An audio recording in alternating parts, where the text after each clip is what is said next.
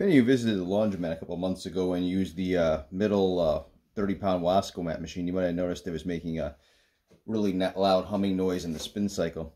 That's because the bearings inside this motor were shot.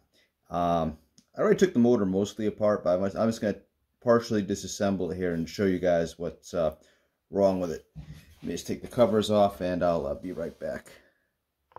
Okay, I took the covers off and you can see you got a large armature with all the copper in here. This is a 6.5 horsepower motor, so it's fairly powerful. Look at this bearing. It hardly wants to move at all. That's the one on the front. In order to get the cover off, I had to remove this pulley. It broke all my pullers, so that's why I got this big hydraulic one we'll be using here in a moment to pull the bearing off. But yeah, see, this bearing doesn't want to move at all, so when it would make a humming noise. And this one, it has another bearing in the back. This one's not great, but it still spins a little bit better than the one in the front, which is completely shot. This assembly is kind of heavy. I'm going to see if I can pull it out one-handed. If not, I'll put the camera down and show you. Let's just... Now it comes like that. So this is what spins at high speed when we're doing the spin cycle. It's in pretty good shape. I did clean up a little bit the first time I pulled it apart, but this overall wasn't rusty at all. Let me get everything set up and out of the way, and we'll pull the bearings off. All right, I'm going to try to line up to pull it on here without getting my arm in the way too much. It's got little jaws that go around the bearing, and it's got this point in the middle, which is a little divot in the front of the shaft there, which grabs it. Let's make sure we get all three of these on.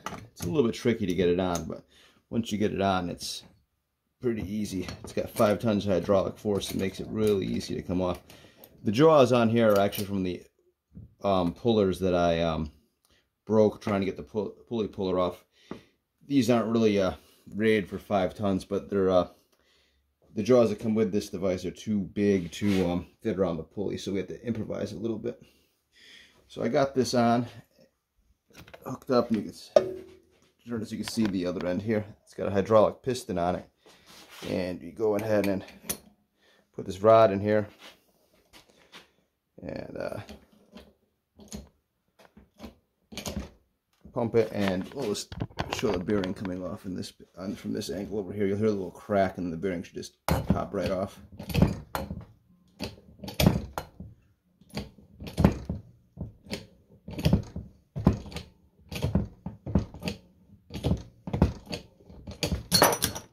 And there we are. Front bearing's off. Let me set it up for the back bearing, and we'll take that one off. Okay, now let's get the back bearing off.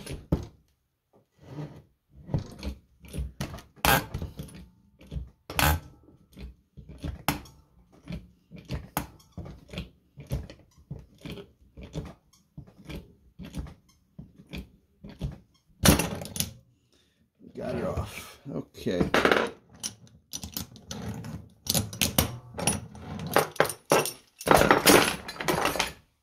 Sorry for the noise.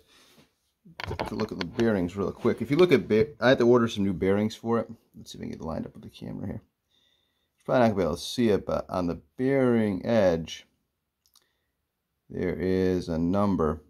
Actually, that says France there. That's the manufacturer. It's hard to see, but if you're ever looking to replace a bearing, pretty much every bearing has the bearing type on the side written right on it, so you could replace it. So I'll order those bearings. Let's take a look and see if we can see it. Put it on the tripod, see how you can see these spin. Just the one from the back. See, it spins pretty nicely. It's still bad. I mean, it's crap, but it definitely needs to be replaced. But it's not. It's still usable. This is the bearing on the front. This is the one that was making the noises.